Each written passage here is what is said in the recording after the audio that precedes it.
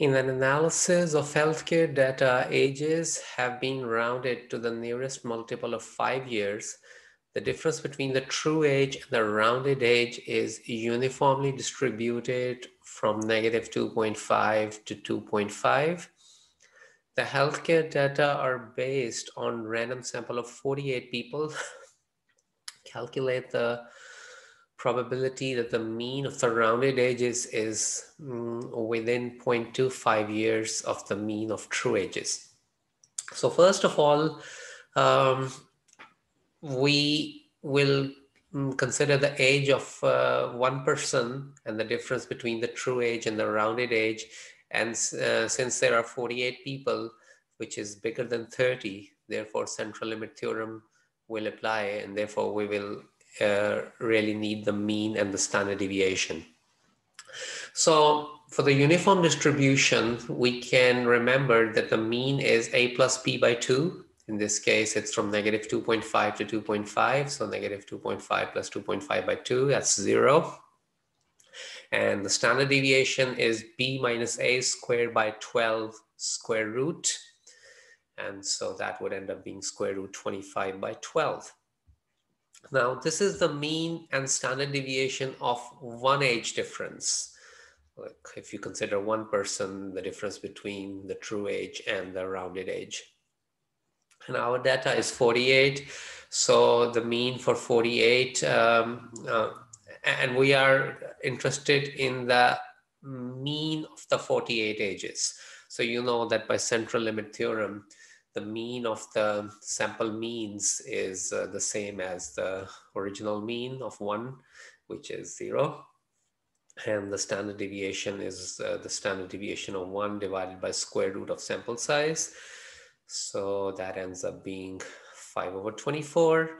And we want probability that the difference between the true age and the rounded age is within 0.25. So it could be either side, could be between negative 0.25 to 0.25. X bar is the mean of the age differences. So we want that to be between negative 0.25 and 0.25.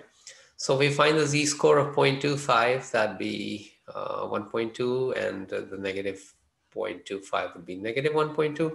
So we actually need probability z between negative 1.2 and 1.2. Now, I want to make a remark about the continuity correction. Remember earlier in the previous problem, I was saying that if the numbers involved are too big, then it doesn't matter whether we use continuity correction or not, which is true. But the problem I was using to illustrate that, it didn't really apply there because, okay, let's go to that problem. I was using problem number 84 to illustrate that. And I said, okay, here t is less than 7100. So it doesn't make much difference if we use 7100.5. But actually, in this problem, there is no continuity correction because the t was the total number of hours, and time is a continuous variable itself. So there, it makes no sense to talk about the continuity correction at all. And here we had to do the less than 7100. So in general, if the original variable is continuous, then of course there is no continuity correction and we just use whatever we have. So the illustration which I could have used was that for problem 82. So in problem 82, it was between 2450 and 2600 claims. Now, number of claims is a discrete variable. So there we could have thought about continuity correction, but here you can see that it would have made very little difference because of the numbers involved. You can see that if you use the continuity correction, it would change this very, very slightly. And another reason here was that it wasn't made very clear that whether when we were asked that between 2450 and 2600, it wasn't very clear whether we're including the 2450 and the 2600 are not. So that is also another reason not to worry about the continuity correction. So basically you need to worry about continuity correction when the data is discrete, in case of a one-way inequality. And if it's a between situation, then we would start thinking about continuity correction if we are told whether the endpoints are included or not. Although in this problem, it would have not made difference either way because of the numbers involved. So with that out of the way, let's return to problem 87. So we want probability z between negative 1.2 and 1.2, and we can see from the picture that that's the probability of z less than 1.2, which will be all that, minus probability less than negative 1.2, and you subtract those two, you get the middle area. And then the less than negative 1.2 is the same as 1 minus probability less than equal to 1.2. So because c less than negative 1.2 is this one, and less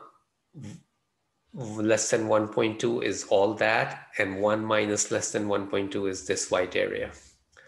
So less than negative 1.2 is the same as 1 minus less than 1.2.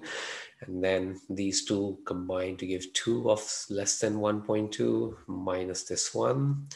And then from the tables, we can see that the cumulative probability of 1.2, let's go to the table,